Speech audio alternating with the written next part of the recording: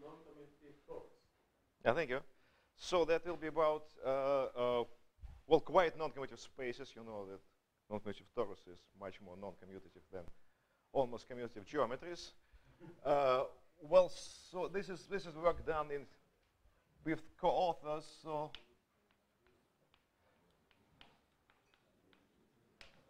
Daniele Dascani and Pablo Pisani. So both from La Plata, so I'm from Brazil, so this is next door, about 2 hours flight. Well, so this is an old problem, renormalization of non-commutative torus. Actually, it should be done long ago, but so we are in South America. Well, we are kind of slow to react. So we started to do this quite recently. Well, and of course, I will have to remind a lot of things. So first, I will talk about, well, renormalization of non-commutative spaces in general. And so what is this ultraviolet infrared mixing, which is the problem there. And also we'll give a short crash course on Feynman diagrams. What is that? Because there are many people who are mathematicians who should not know what the renormalization is. Well, the second part, it's actually, well, the main thing, the main idea, it's about, again, the traces on non-commutative torus.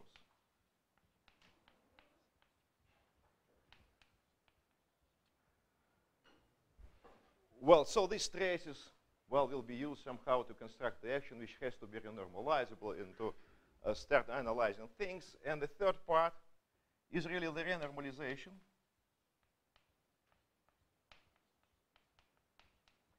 So this part is unfinished. Well, it's a long technical work, and it probably will continue longer than this talk. And since it's unfinished, I only give conclusions, and therefore we'll stop somewhere here. Okay.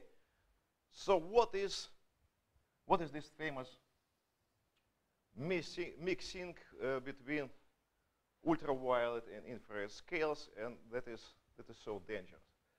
So about the Feynman diagrams, let's consider an action. So an action, well, let's work there. It's also in a Moyal plane. So there is a Moyal or the Riffel product, and we have, yeah, let's do this in the physics notation. So this integral rather than trace, and it's action of Euclidean field theory. Well, let me put 1/2 for technical reasons. Phi squared plus lambda phi to the 4. So lambda is a constant, and each power here is actually power. It's multiplication with the multiplication on the space. So this is Riffel or Moyal product. Okay, now we have to construct Feynman diagrams from that and consider the perturbation theory. So how is this done? So the first step of constructing Feynman diagrams, well, is a Fourier. So we replace the field phi, which is a function of x, this is a small function, by the Fourier mode. So put it here, perform the integration, and then this part, which is quadratic, will define what is called the propagator. So this part will look something like the following. So it's phi, pi. So this will give you pi squared. This will give you m squared, and again, phi pi. So this quadratic part is considered to be main part, and this is the perturbation theory in this lambda. So, and this gives you line, and to this line we assign y squared plus m squared. So this is, well, this is a rule. Why it's 1 over pi squared plus m squared? Because there is some log of some debt in the game, and if you expand log, you have 1 over, and then 1 more, 1 over, 1 over. So that's a growing negative power. And you see there is no trace of non-commutativity here. It's just usual commutative because the product is closed. So you can't delete any stars here. So it's just a usual point by product. from here, what we get, so they get lambda, and we get K1, K2, K3, K4, all the Fourier momenta which you can imagine.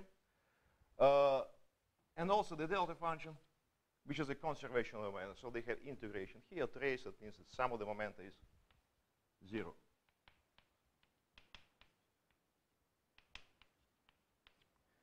And since we are non-commutative, it's not a whole of the story, so we have important phase factors, which you can write like K1 theta K2 plus I K3 theta K4. That's how we deal with the phase factors which appear here. So the Moyal product is something, the usual product times the phase factor in the Fourier space. So they have two guys, and graphically this can be represented like this.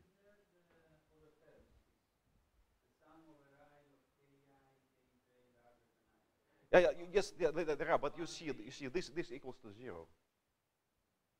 So you can reshuffle that zeros and go cancel. That's all that remains. You can represent in different form. This is more convenient because you have the phase factor between K1, K2, and K3, K4. So this is better. Better. And now, well, and constructing Feynman diagrams is very simple. You put, so constructing Feynman diagrams here. You put arbitrary number of these guys' vertices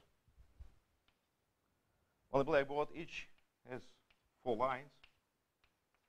And then you connect them in arbitrary order, as you like.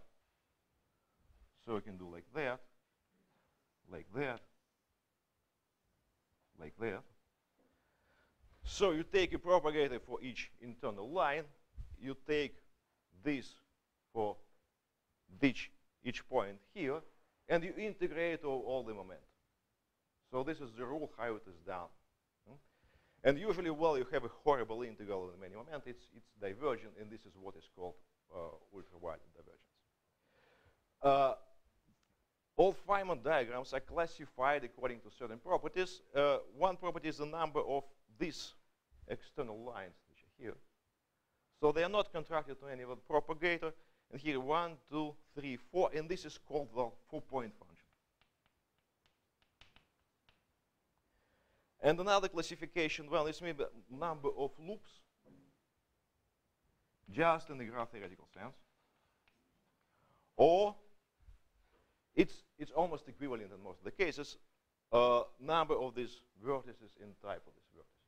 Because you can add some other polynomials, and you have different types of the points here. So, and this diagram is 1, 2, 3 is lambda cube. So this is classification. So there's infinite number, but in each order of perturbation theory, number of loops or power the parameter, and the number of diagrams is finite. Also grows sufficiently fast. Okay. So let me now continue here.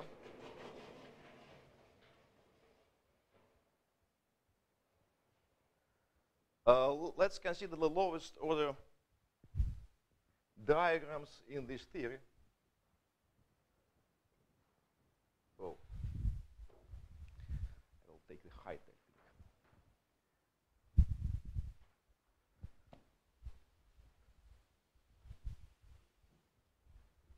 So the lowest order means so we have as few loops as is possible, as few coupling constants, and as few external legs as possible. So what shall we do?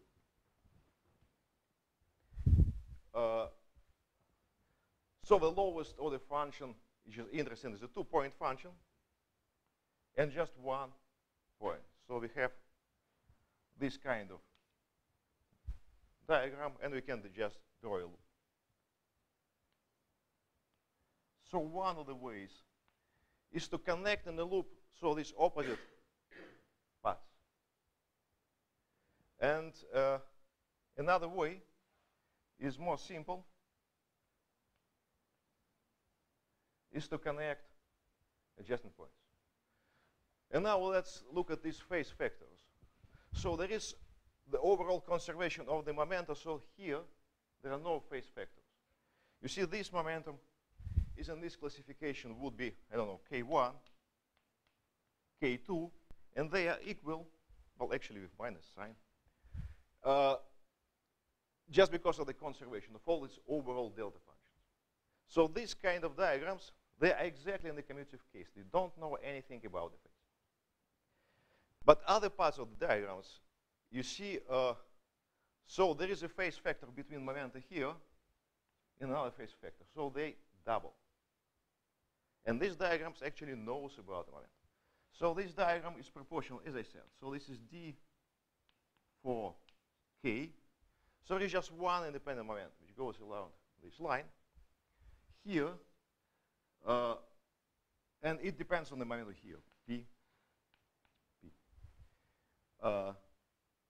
It would be 2k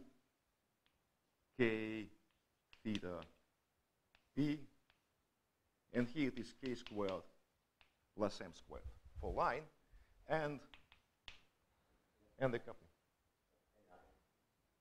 I. Yeah, that's space factor. That's all we see. Okay, and this diagram is more or less the same, but without the phase factor. 1 k squared plus m squared times that. Now let's look at these integrals. So these integrals in the four-dimensional momentum space. So this is one of the k squared, but the integration measure grows quite fast. So this diagram is horribly divergent. It's quadratically divergent. Well, but people know what to do with this. This diagram is much nicer. So there is this oscillating factor, which makes it actually, in some regularizations, at least it makes it convergent. So it becomes nice, and there were some hopes long ago that it will go this way, and so this will improve renormalization considerably. But the problem is that it has very nasty behavior when this momentum goes to 0. So this is a new feature. Usually this diagram, okay, it doesn't depend on the external momentum. So this is the nicest behavior you can imagine, so there is no behavior. But this depends, and this has a singularity. So this is finite, but it is singular and this external momentum goes to 0. So what does it mean? And does it mean, well, there is this mixing. Well, as I said, we can do whatever we like. We can put arbitrary number of points and connect them in arbitrary order. And also we can put these diagrams as subdiagrams, as subgraphs of larger graphs. So we have a line of some larger diagram. So there is something going on here. I don't care what's going on here. It's just an internal line. And we can put these diagrams in an arbitrary number. So what will happen here? So initially we have a propagator, 1 over p squared plus m squared, which is a nice function. There's no singularities. But then insert these guys. So this line will develop singularities at the p equals to 0. When we try to integrate this, we'll have horrible divergences, which are called infrared divergences, because instead of something happens here, so this is divergence at large momenta. This will be divergence at small momenta. And they are, so nobody initially knows what to do with that. That's the whole story. Maybe we can somehow renormalize them, but it's, well, it was 15 years after the discovery of this problem, and nobody knows what to do with this. So the only way to overcome it so far was to modify the theory. And the most famous way to modify the theory is the Grosser-Wilkin-Haar model. Yeah, so you add a potential to that, and that's a nice model. It's even, well, it's even integrable, nice thing. Other ways to add a supersymmetry which kills you a lot of problems, also this problem. Also, you can add some other terms to the action. You can somehow modify it.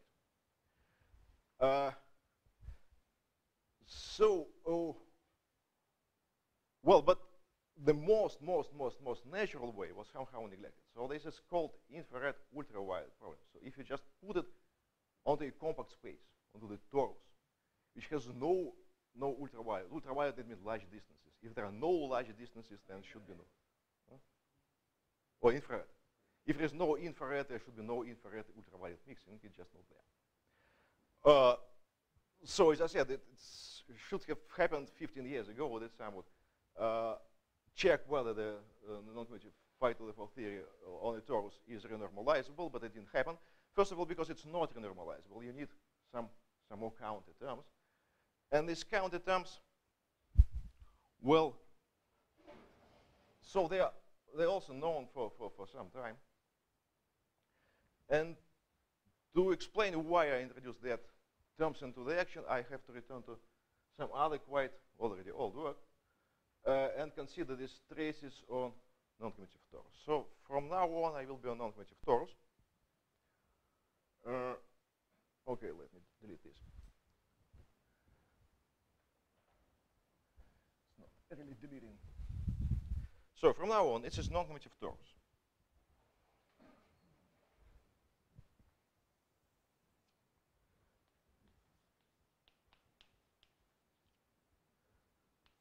Well,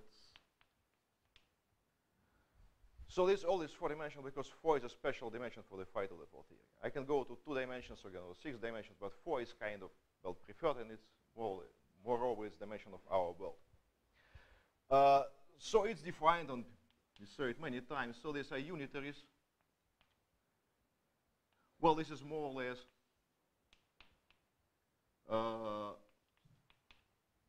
the plane waves on the torus. And we define the product between them like that. So equals to, I would like to put it like that. Pi Q pi plus Q. There, of course, pi and Q, so are the momenta which are in Z4. And then you construct polynomials from that in functions. So you think of these guys as Fourier modes, and then you construct your algebra. So and there is a trace on there. So, well, you expand any function, smooth function as phi, pi, u pi, like that. So there is a trace on this algebra, which is just, well, the 0th component here. O, well, in more physical notation, is 1 over 2 pi 4 dx phi of x. So this is the trace.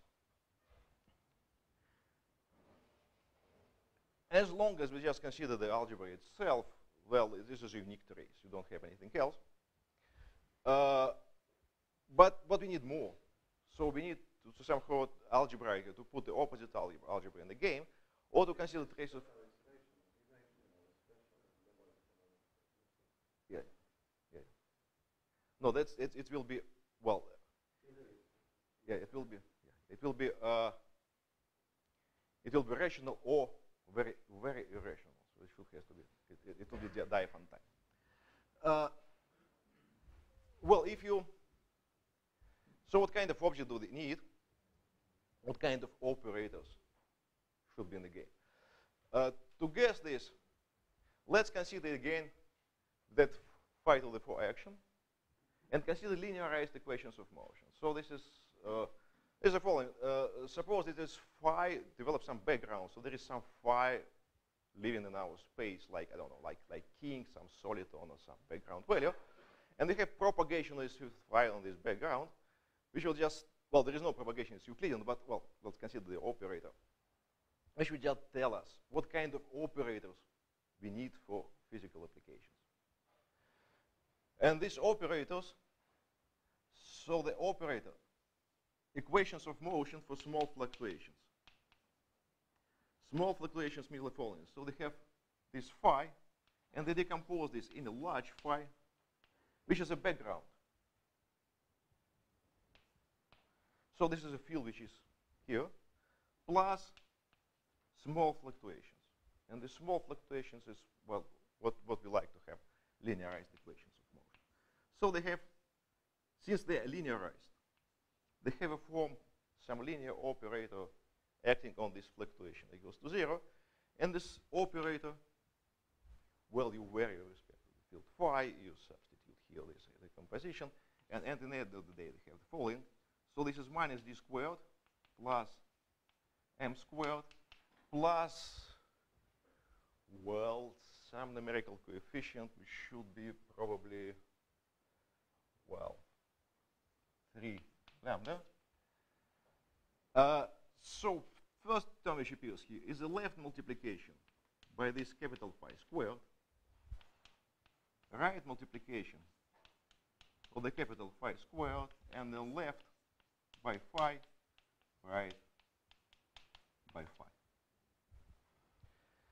So we have mixture of left and right multiplication and the operators which we need, and therefore we need the trace.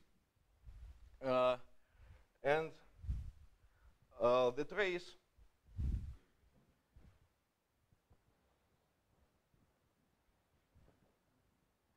well, we can invent it in many ways, but since renormalization is somehow related to the heat kernel expansion, my preferable way is to do it for the heat kernel expansion.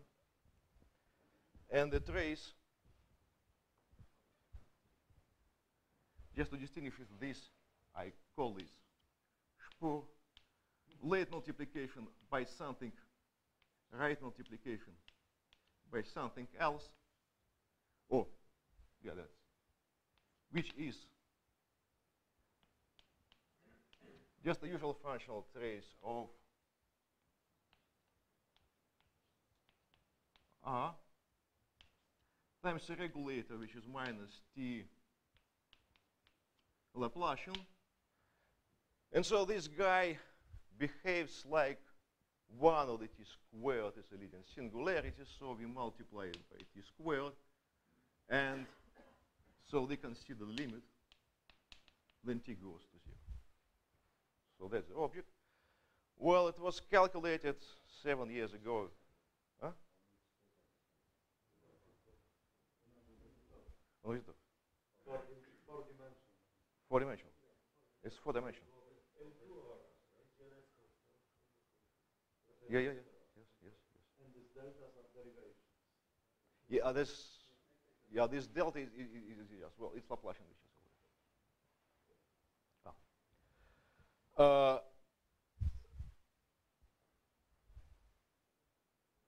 So that was, yeah, again, the work with Bruno and Victor Gayral, and so that's in 2007 we calculated this expression and also the heat kernel expansion, and well, now that's a good moment to think organizing for this historical meeting for me, because I met my co-author for the first time in my life. We were somehow traveling 7 years for wedding walks. Well, so it was very nice. Okay, and this is, so this guy actually exists in 2 cases. So if theta here is rational, or if theta is Diophantine, or of course there could be a mixture. So it's quite a large matrix 4 by 4, and it can be part rational, part Diophantine. What does mean rational and Diophantine? So rational means that, well,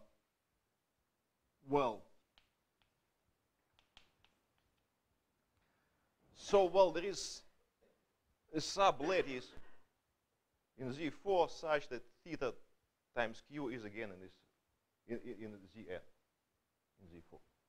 So this means rational. And the Diophantine means that this is not true with some gap. So there's some gap minus P. So this is Q. So this is separated from 0, meaning that infimum of this for all the lattice Z4 is larger than something, some positive constant absolute value of Q1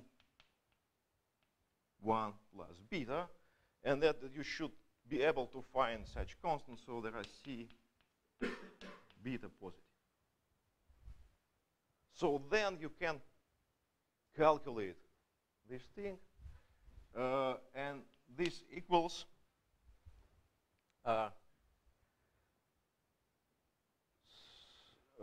okay, I need to introduce something else.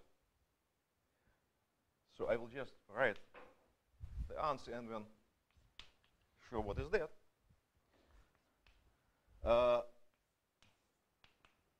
Sum of the Q when it is in certain sublattice, and this is L minus Q Q. And, well, this sublattice is exactly, well, it's rational lattice, yeah. So then Q in this Z, which is Z, this is for momenta, then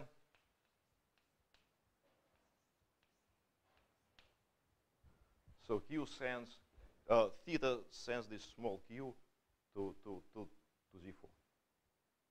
So this is going up.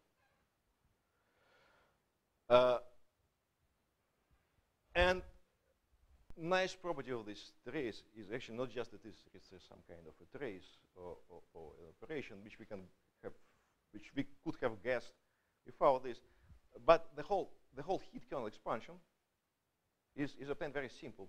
You just take the usual commutative heat kernel expansion, and you replace well, the trace you had there, well, roughly speaking, there are a little bit more rows by this trace, and it goes to all the expansion. And since the heat kernel expansion is what actually defines you the renormalization at one loop, that means that these objects are very relevant at one loop.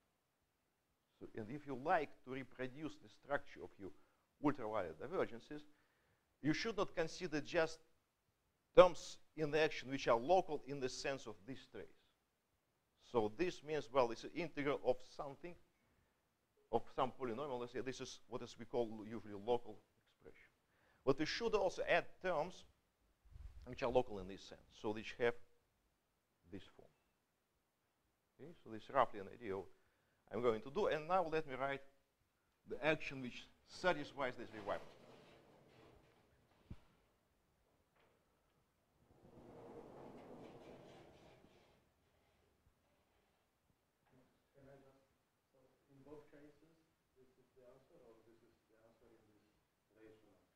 No, it's well, if it is Diophantine, it's purely Diophantine. There is just one solution for that, is Z equals to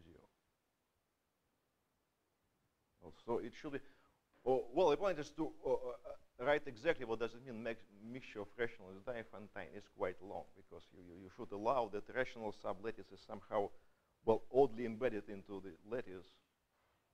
But you can think about the block matrices. So this is one theta is 2 by 2 is Diophantine, and another is rational, or there is some mixture. So if it's purely, if you purely Diophantine, which I will consider actually, so there is only one solution. L equals to q, small q equals to 0. So we are actually returning to the old trace. 0 component is, but it's bilinear. Okay, I think I will use the high tech.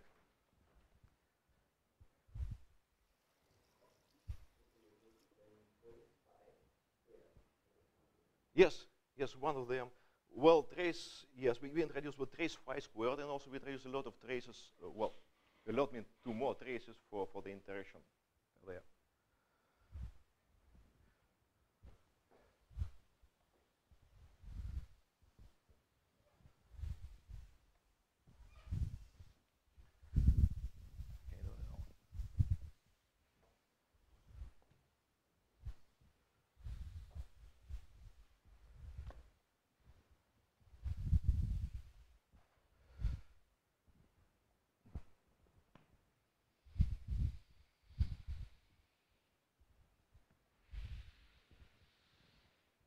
So and from now on, I will just consider the purely Diophantine case, because, well, we have to restrict ourselves to some choice.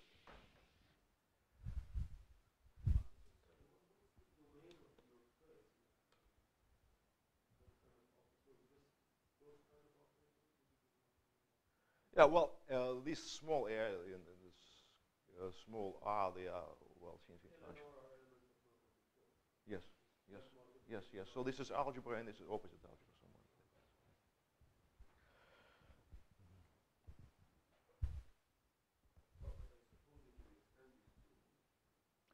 Yes, yes, yes, yes. Well, I mean, then you, it's again part of the same statement which I made. So this extension to pseudo-differential operators, well, at least for differential operators, or for any other goes kind of the same. You just use this trace for the symbol, and the rest goes exactly as in the commutative case. So that is.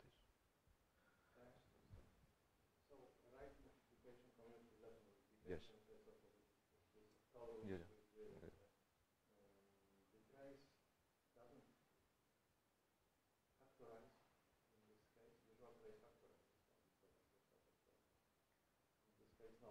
No, no, no, no. Generally, no. If it's purely definite, you can see it will factorize in the product of traces. Well, the simple interpretation. So, what's that? Well, so what are the functions here, roughly speaking? So this is functions which are 2 pi periodic in all directions. When you consider just q belonging to this lattice, sublattice z, that means that they are more periodic. So the periodicity is with respect to a small thing. And what you do, you stick small l. You get rid of everything which is not periodic with respect to this smaller periods. In L, small l, you disregard also in small r. And then this sum will give you just that trace. So it will be that trace, but with a lot of modes disregarded. So they are more periodic. So if, yeah, you can take, let's say, all even numbers in Z, so this is, well, is theta is something like 1/2, then it means that just a smaller torus. Well, so now theta is Diophantine. Just to make a choice. What happens? And an action we write is the following. So the action is that usual trace of the derivative of phi squared. I put 1/2. So this is completely, well, I don't have the action. It's the usual first term in the phi to the 4 action plus m squared or the 2 of phi squared. This is a mass term. But now, well, I'm going to use another rule to select the proper terms in the action, namely, so there should be some traces in one of these some traces. Is that one? I have to put, well, it's mu squared of the 2. It can be even negative, or just to look like a mass.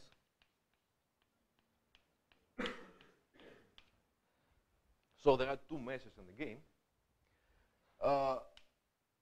Then I have lambda phi to the 4, which is again the usual thing, plus more traces. Let me see how we call this lambda 1 and lambda 2. This is of course interchangeable, but I can make some mistake later in identifying them.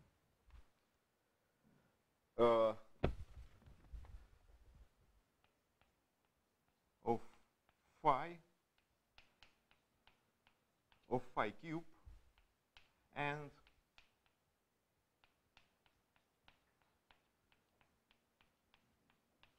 of phi squared.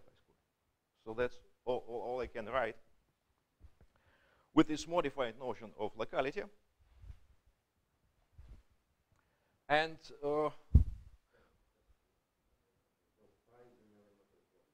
yes,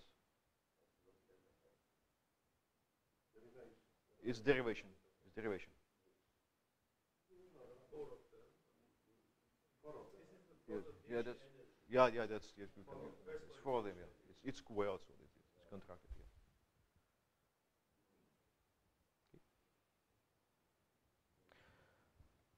Yeah. Well, so our hope that this model will be renormalizable, and so the goal of this ongoing work is to check this into some leading coders. Namely, what we are going to check, and we almost succeeded, is to verify that the procedure I described at the beginning, so if you take the graphs, which are called non-planar graphs, which is funny divergences, different divergences for usual case, and you put into a larger graph, you don't have troubles here. So we did check these, but to complete this and to really renormalization to two-loop order, we still have to deal with diagrams. Okay, so what happens now?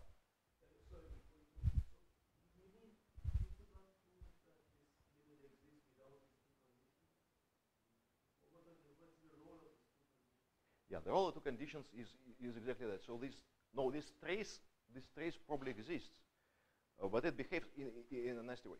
You see what happens? So it's very non-smooth, non-continuous in theta. So it suddenly jumps and you go from rational to irrational numbers, and therefore you need some kind of a gap between them. Then you really don't know what happens. So the limit exists for all theta? Yeah, I think that the limit exists for all theta. Of course, well, you see, it should exist. Yeah, that's. Yeah, so I don't know what happens then. Let's say algebraic numbers which are in between them and them. I really don't know what happens in general, but we had some examples, and really the behavior of that kind of things, of traces of differential operator, really depends on how fast the Fourier modes go to zero, then when it goes to infinity. Which is, you see, there is no universal formula for any element of the algebra. That's the point. And it was really a couple of examples when you can calculate this directly.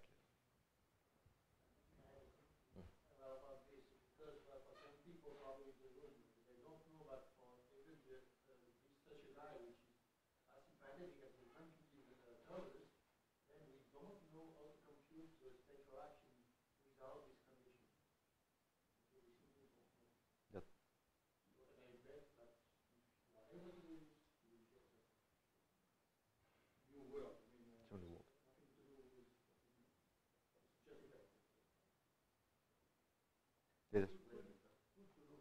Mm-hmm.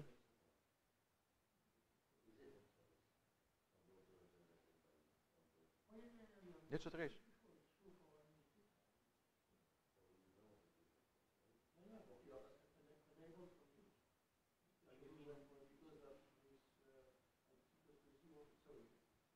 No, thank you. That's it.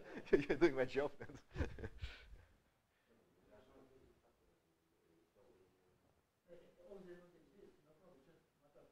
It's a matter of computation.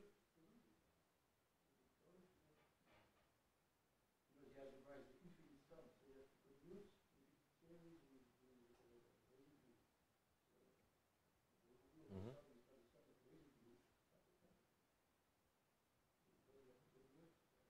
Mm-hmm. Yes. So this.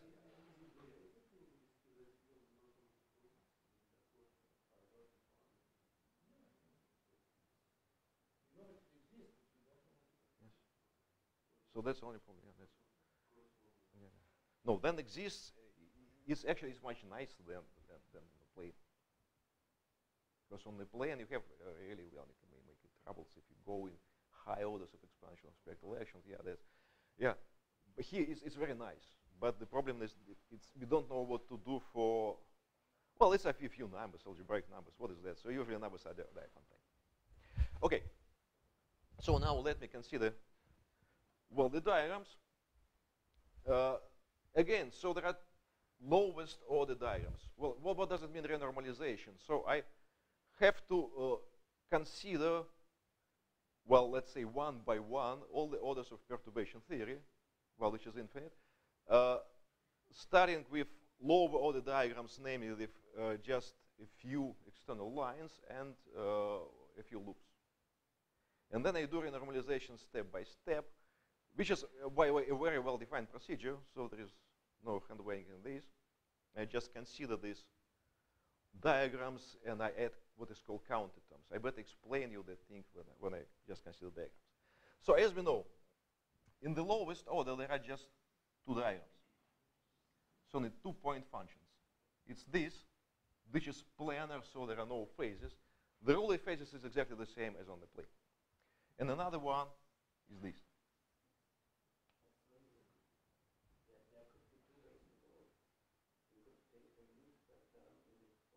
Ah, yeah, this is a good thing. So because we don't want to make our life too hard, so this mu squared, it starts with corrections. I mean, it's technical thing.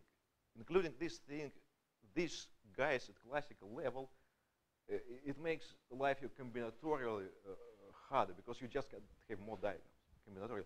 But they are easy because what is that? So it's actually, if you take this thing and put into the operator, this is rank 1 operator. So it's like projection on the zero momentum path. It improves convergence enormously. So there is no danger. So we consider these guys just as counterterms for the beginning. Because otherwise, of course, there would be some diagram with, yeah, there will be no, well, you can insert these guys in many ways. So little counterterm diagrams which actually help you later. Okay, so what happens here? So this diagram, well, it's, let's say, as usual. Well, many of you don't know what is usual, but it's okay. It's not dangerous anyway. So this diagram is, as I said, it is proportional to something like this coupling constant which appears here, whereas here, times here is not an integral, it's a sum of the phase factors. So let's put it P here, going momentum. It's E to I k theta P k squared plus m squared. So I introduce a regularization because all what I told before about convergent, divergent, it was just empty declaration before you really regularize things. So that means I replace all the propagator by 1 plus epsilon. Epsilon is considered positive. Then it is sufficiently large. Then all this is absolutely convergent. I can do some manipulation at that, and then analytically continue back to the point where epsilon is 0. And divergence means this function on a complex plane, it develops a pole 1 of the epsilon. So this is what is divergence is. So this is an easy sum. Okay, which is, well, you can just open your computer, run mathematics, and it will give you the answer for that. Is it? So I call it S1 of P, and the result is S1 of 0 is just over epsilon plus finite terms. So then P is 0, so the external momentum is 0. This is something like that. So this is divergent. And this divergence is, well, is very specific. It does not appear for P not equal to 0.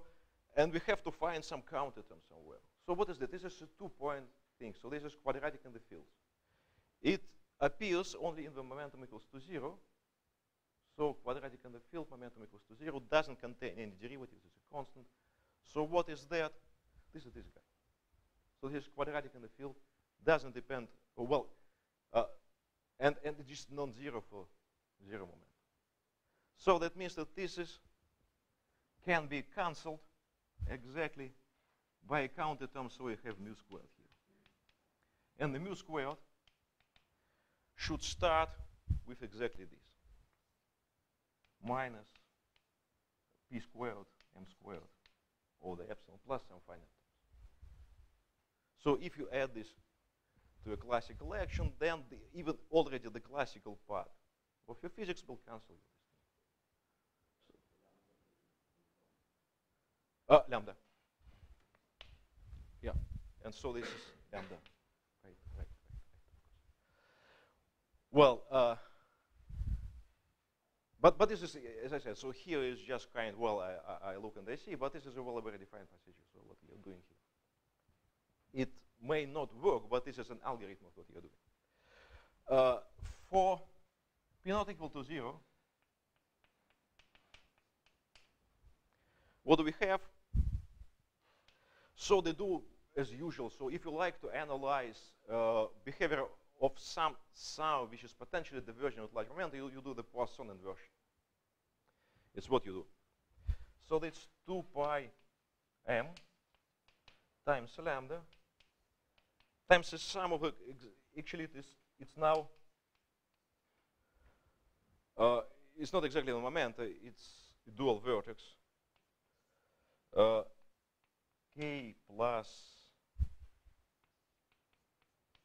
absolute value, and here is k1, which is the first Bessel function, and again the same thing.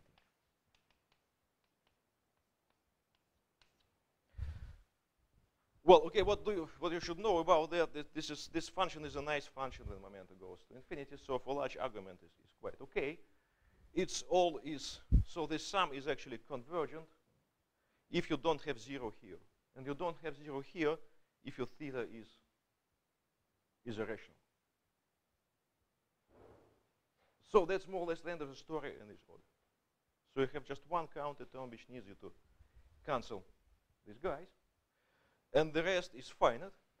Of course, this is a curiosity. So I need a Diophantine condition here. And somehow it doesn't appear here. Well, what's the reason? Well, the reason is actually the danger in all that manipulation of Feynman diagrams.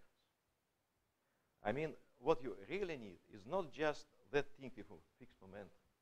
You have to put here the Fourier modes and make a sum. And then you're making the sum, you're making sum in this momentum P.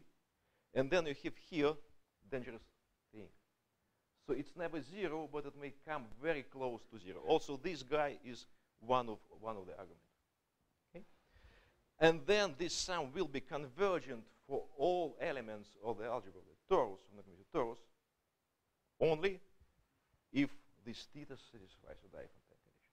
It doesn't matter what kind of, what's the value of beta. Any polynomial behavior will make this after all convergent. Because otherwise I cannot substitute it back to the action. You see, it will be something which is nonsense. Okay. So I have 10 minutes, and it doesn't make much sense to go into loop order, but let me just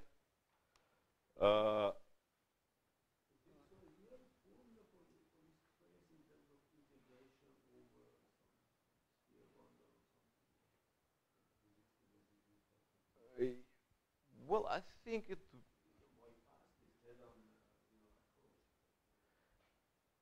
Yeah, I guess it would be just for the Lazitsky, it will be the same. I mean, there is a formula for Lazitsky which will give you the same.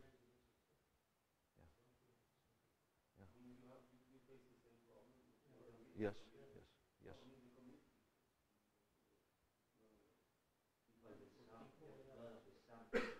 No, but it's just if you consider the commutative case. It's theta. Yeah, if theta equals to yeah. No. Let me just, so if just theta is 0, then this z is the whole lattice, and then it means just the integral. Yeah. So this usual trace in this sense is regular. Yeah. Yes, absolutely. Yeah, and then there's commutative is a whole thing. So it's the same for Lazitsky. Or you can define well for zeta function. For zeta function is of course the same because it's zeta in heat kernel just go one to another. It's just well a short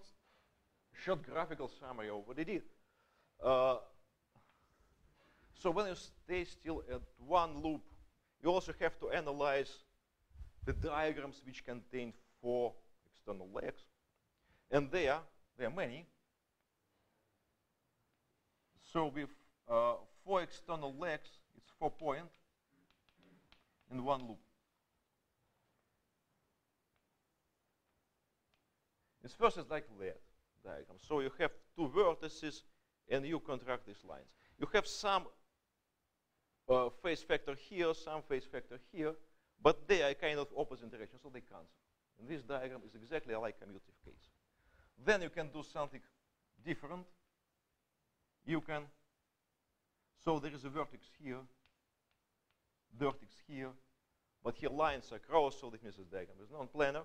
And you have phase factor appearing here, phase factor appearing here, but since you twisted the lines, they double, and this is a new non-commutative diagram. What else you can do? You can make, let me say, like this. So this is a vertex, this is a vertex. But instead of using 2 neighboring lines here, you use 2 opposite here.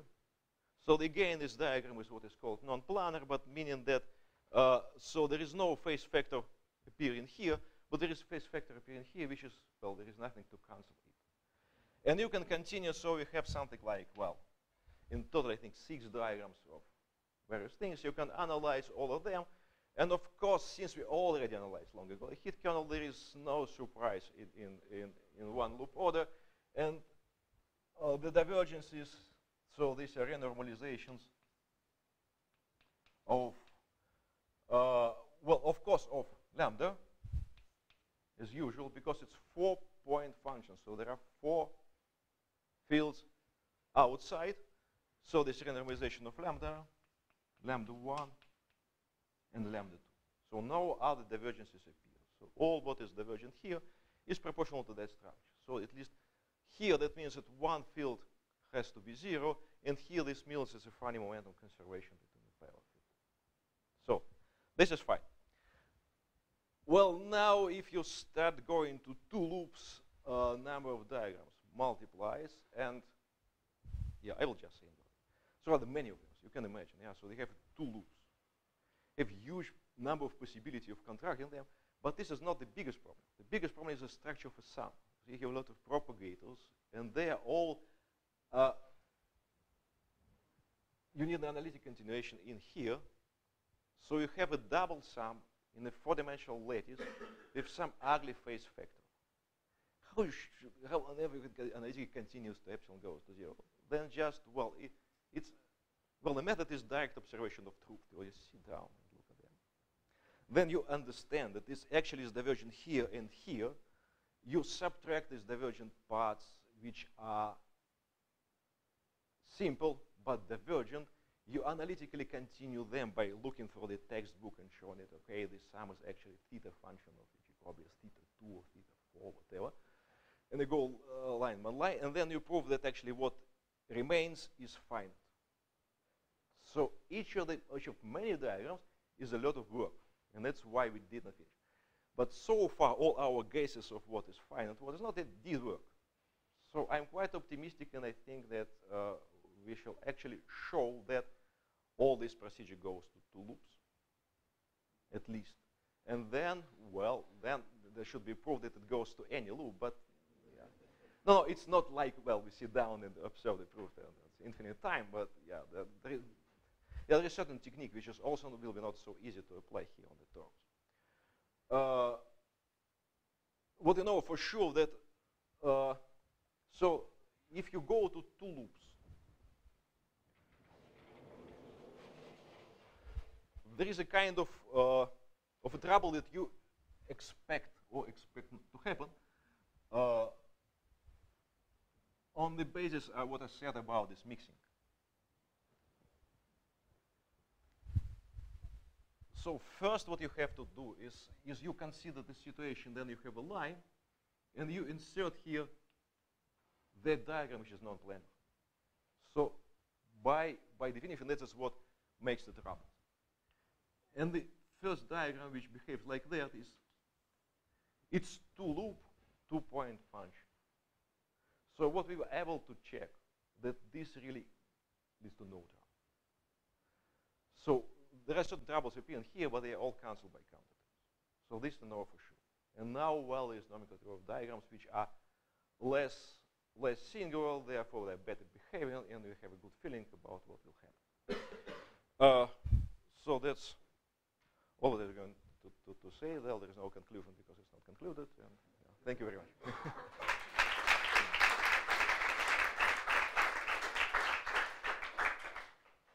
Any comments? Yeah, but it's only to get product of two spaces. Can you write easily drawing the graph? What are the keys?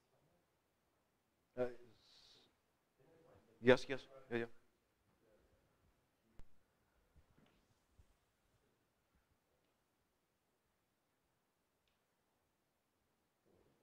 So I suspect this problem.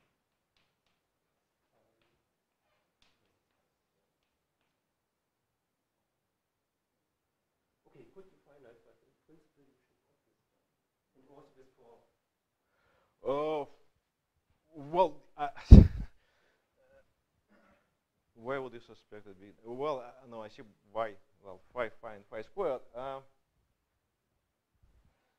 So this is what is still left over, so I don't know.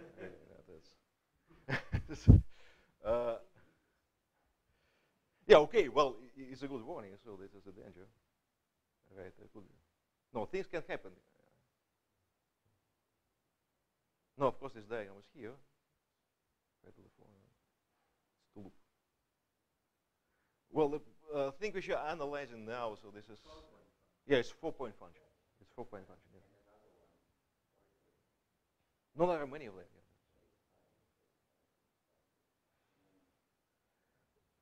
Oh yeah, it's usually can. No, but it's 3 loops. No, we are not going that far. Not going that far. Yes. Yeah. No, I don't know what happens with it. And you see, it's not a well-defined question what happens with the diagram because all these divergences we.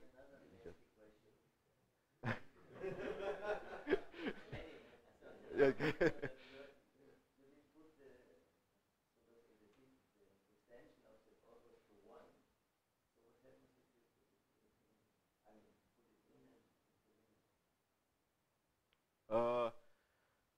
Well, so it depends on at which place you consider these limits. So well, we use this limit to check actually that we got coefficients correctly. I mean, so but it's of course it goes before renormalization. So if you write individual diagrams, you can find some limit, then it goes to infinite volume limit. So many things just vanish, and you are back with diagrams on the model plane. But this before you do the renormalization, because before. No, the renormalized. You see, it's that one is not renormalizable.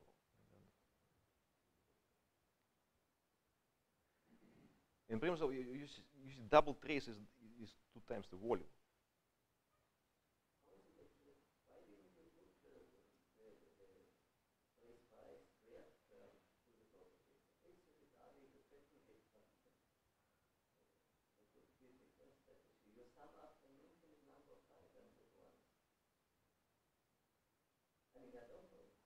No, it's doable. It's doable, but it makes your life a little bit. No, we use this counter term, but we use it in a perturbative way. So of course I can put it just into the propagator, and it will change, well, one of the terms in the sum. No, I mean it's a nice term. So it's well, what you add is a compact operator. It's more or less it's rank 1 operator. It's nice. Any other comments or questions? No, that's